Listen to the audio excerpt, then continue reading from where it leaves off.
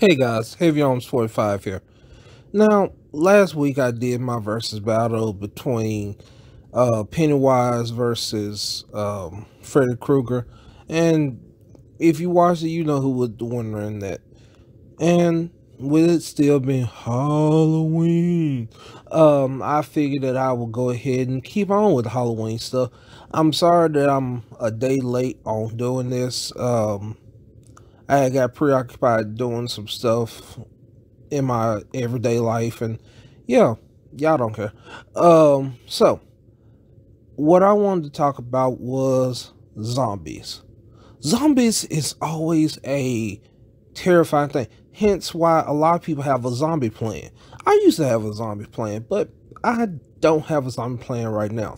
I have stuff that I'll use if a zombie came, but you have all these shows like Z Nation, The Walking Dead, uh Fear the Walking Dead. Uh, I'm trying to think all the other shows. Uh, Not besides just the TV show, you have the movies like World War Z, Dawn of the Dead, Shaun of the Dead, um, and yeah. When it comes, oh yeah, Left 4 Dead if you're into video games, uh, Dead Rising. Um, I think I've gone through all the dead things I could think of. But that being said, I've I've played some of the games. I watched some of those shows, and someone got upset with me over this. But I'm gonna be honest with you, I do not like zombie shows, and I it's because there's no hope. That's the reason I don't like zombie show. When it comes to zombies, there is no hope for most people. It's just a question of how long can you survive? Because, like, if you go with the idea of The Walking Dead, like from how the walkers looked when they first started, they look like regular people. But the more you see them, you see that the skin's coming off them. The brain is basically the only thing like still working, but the rest of it, like the bones and stuff, are well, not the bones, but the muscle and everything is starting to decay away because the body is technically dead. But the only thing moving it is probably like some kind of fungus that's keeping the body going. And other than that, there is nothing else. Uh, I wanted to say that it's kind of like that parasite Pokemon that literally the Pokemon's that it's like a crab Pokemon that this fungus took over body. That's why its eyes are like completely whitened out. Because technically it's a dead Pokemon, but I think it's considered a plant Pokemon. But that's besides the point. Um, but yeah, when it comes to zombie shows, it's a question of how long you can survive. But they have a whole numbers game against you. Like when you watch Dawn of the Dead and all this stuff, um, these people are locked up in this mall and just waiting to try and find a way to get away. And they could live perfectly fine in the mall with no problem. You know, they could have made it the whole I don't know. I don't know how long you could live in a mall. Because technically if you went ahead and uh got everything from the uh food mart and everything like that, you have a good amount of food. You have the candy bars in there. Um you probably wouldn't have teeth after a while if you eat all that chocolate, but you know, the GMC's in there. But it's still a race against time because eventually um not the zombies going to come in, but um you're going to run out of food, so you'll starve to death. In that situation, also you have one moron guy who's trying to protect his girl, who basically creates a zombie problem inside the building, and starts having people actually killing each other. And also when it comes to the whole thing of zombies, you have basically two people you fighting. And I remember back in a movie I watched called McClintock with John Wayne. He said you don't want to have a fight on two sides, and that's really what you're doing, because your fight, as you see in stuff like The Walking Dead, is your fight is not just against the zombies that are out there. Your fight is also against other people, because you start seeing what people really are like when they get into, well, back into a corner. I'm about to say get into a like dire situation, but you get to see people at their basic instincts of things.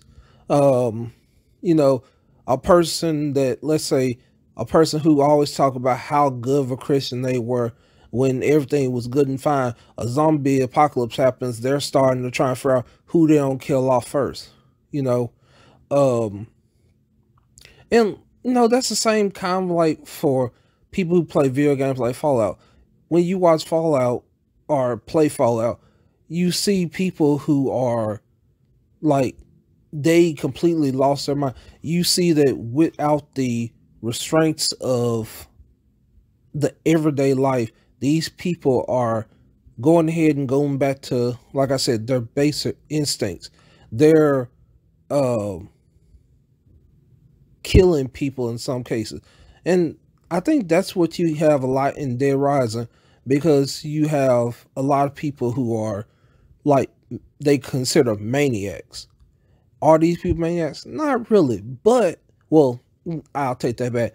In Dead Rising, yeah, you do have a lot of maniacs in that. Um, but let's take the game like Left 4 Dead.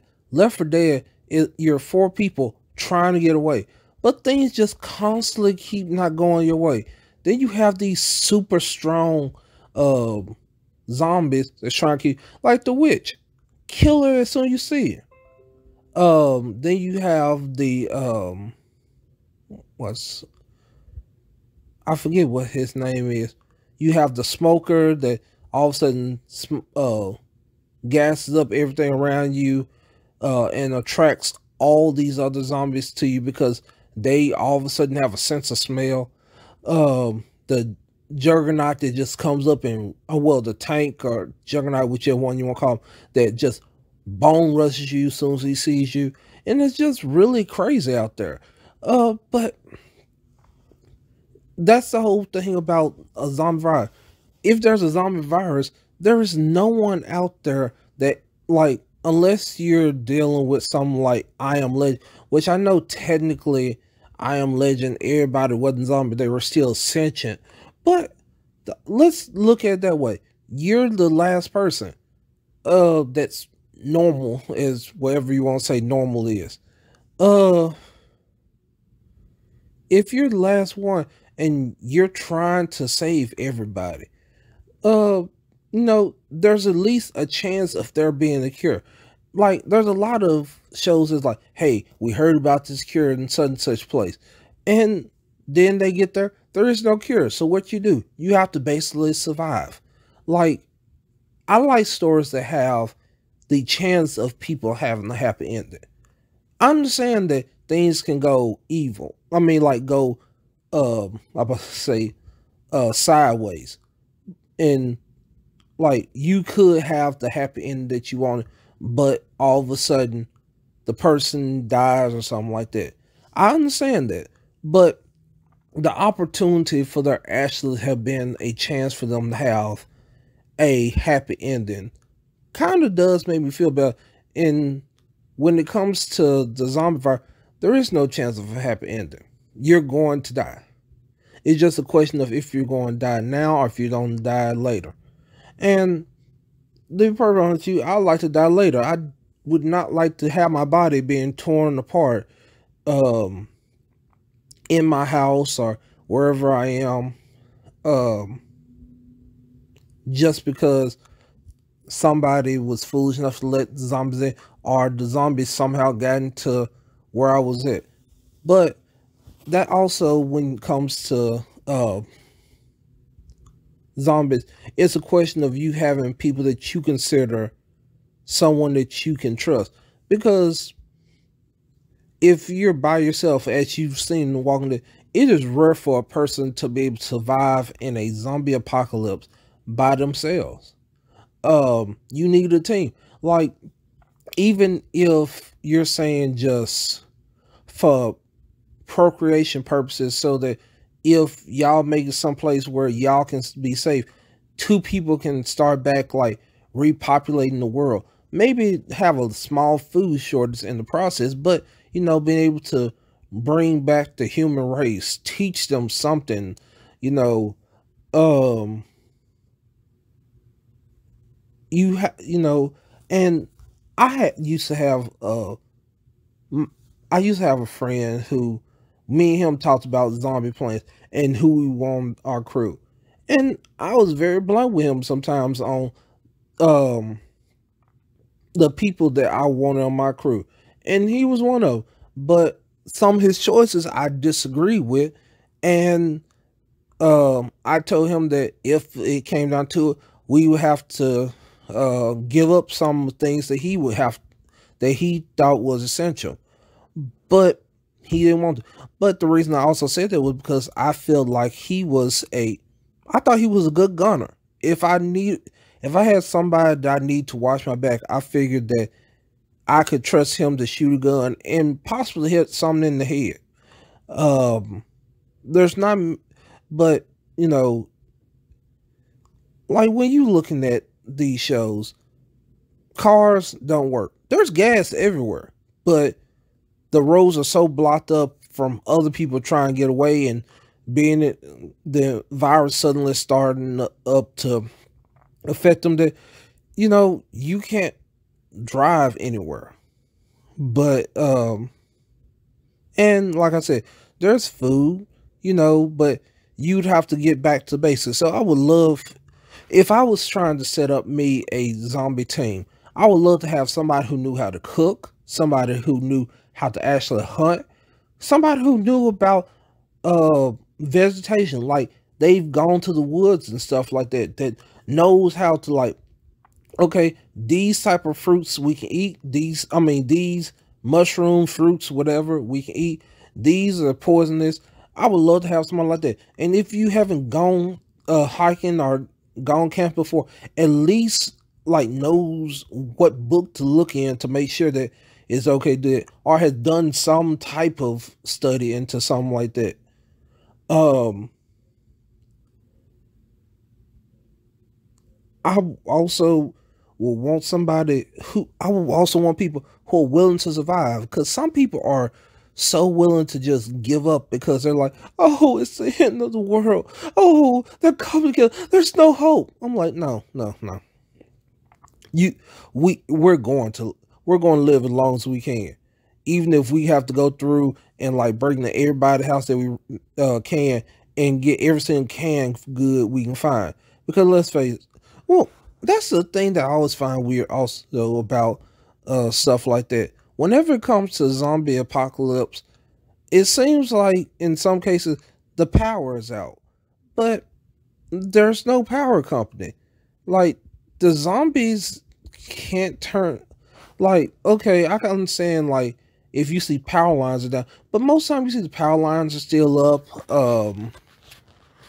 The roads might be stuffed, but there are ways of like I won't say at least slowing down zombies in some cases. Like, I would probably, if I had it, like, get me a tractor as I'm passing a bunch of these cars. Just give me a couple of batteries and find me someplace that's fenced off with a metal fence, and take a bunch of the give me some jumper cables, and basically connect each one of these batteries to the jumper cable, so I have a nice little high voltage fence that'll shock them. That probably will keep some zombies away. But eventually it'll fail. But it's something temporarily you can use. And also with some people's fortifications of their house, because some people don't really need fortification on the house, because um like when I was coming up, I wanted as a kid to have Peter Pan come fly into my room and take me off to Neverland. But I knew that he couldn't do it. Why? Because I had bars on my doors. I mean, on my windows. A lot of us got them iron doors and we got them bars on windows.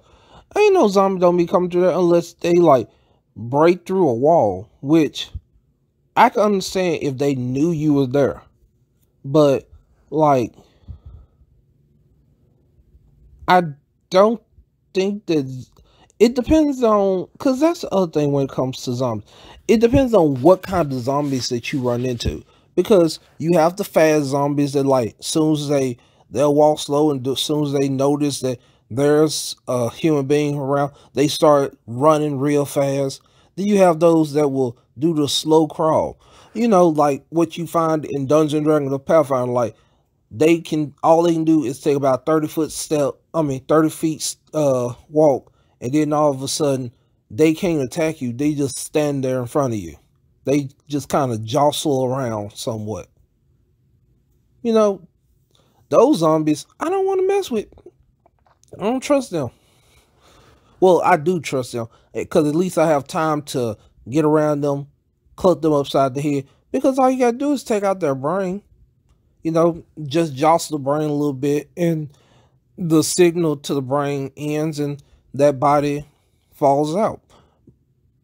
But even in that situation, I'm still talking about, I hate the idea of there's no way of having hope. There is a lot of chance of there being a nuclear, like, there's a higher chance of you becoming a zombie than it is you fighting the zombies in a lot of cases. And that, because of that, I told my brother one time, because we had gotten into a conversation about the zombie virus. I was like, hey, if there was a zombie virus and I was president of the United States, I would just like blow up the city that start off it, because I'm pretty sure that I'm gonna hear about it as soon as it starts happening. Because you know, it would probably be a big deal if guys just like randomly walking down the street and biting people. You know, it'll be a giant epidemic. And they're like, yes, such and such bit this person, and this person is now in the hospital over that. And all of a sudden, you know, you don't start seeing that people rising from there. I'm like, nuke. I told him I didn't care if it was in our hometown. And I know my mom and my stepdad is fine. I'll probably nuke it. Why? Because it's for the greater good. The greater good. You know, by killing that one city, I would stop several other cities and the entire nation from being able to get the about to say coronavirus, the zombie virus. Just by, and my brother said that if you did it, if you were president and you would do that, I will hunt you down and I will kill you. I'm like, and I will believe if you survived that, I believe you would, and I would be expecting you to. It's point blank and blunt. You know, in all these shows, when it comes to the zombie virus comes so far out of place. Like, it's rare that I have someone scratch me, but you have these people that like, oh no, this person, like, you hear about people coming back from dead, but these people are being bit, scratched. How many people you know that just comes up and bites you? That's not something normal that people do. Just like randomly bite people, just like, hey, how you doing, buddy? You okay? He bit me. I need to go to the doctor to get a tetanus shot. But and if a regular person coming through town doesn't know about it, the hospital should, because somebody bit you. You don't know what somebody got. Between AIDS, AIDS and other, I'm about to try and say other sexual transmitted diseases. You don't know what somebody has. You don't know what is in this person's mouth. So it's usually good if somebody bites you to go to the doctor.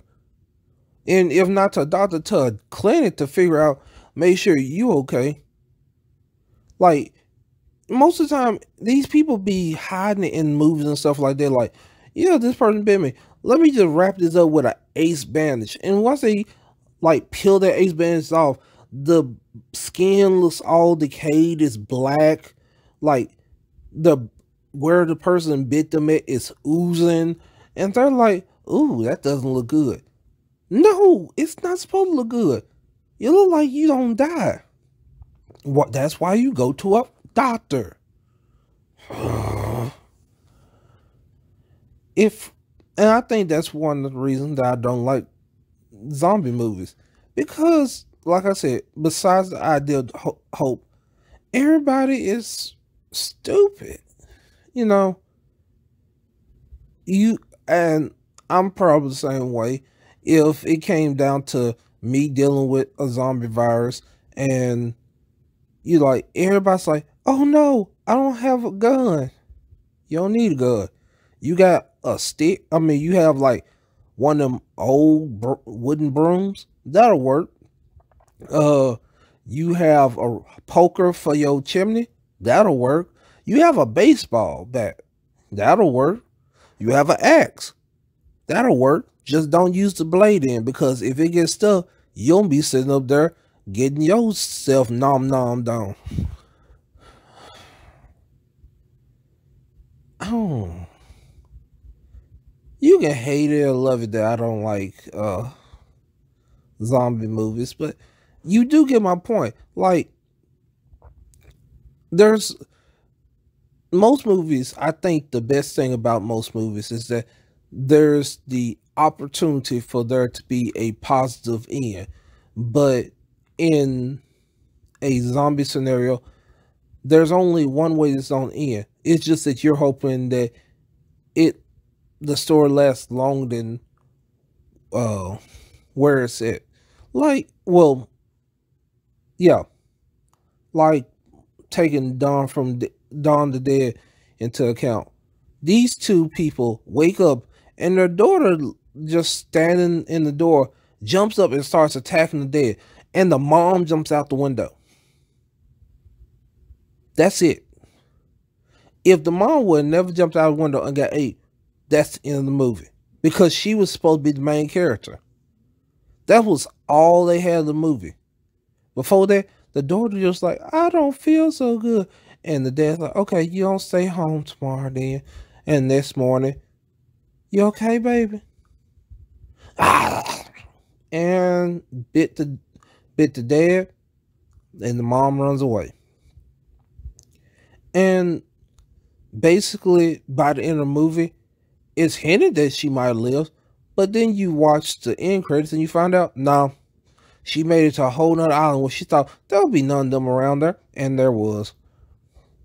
What do you do? Well, if it was me, I would have stayed on the boat in the middle of the water, fished, uh, got me, found a way to make me some hot water so I could boil the salt out of my water, and did that way. Whenever it rains, start gathering water by having some kind of funnel or something to catch the rain. Stuff like that. Um, yeah. Well, I think that's a good amount of stuff to say about why I don't like the zombie. Well, if y'all think I'm wrong, please send me some stuff. Tell me what y'all think about zombie movie. Are they worth watching? Are they just a waste of time? Just like you already know what's gonna happen. We just try and see what kind of thrills we can get out of it, I guess I want to say. Just tell me what you think, and I'll catch you later.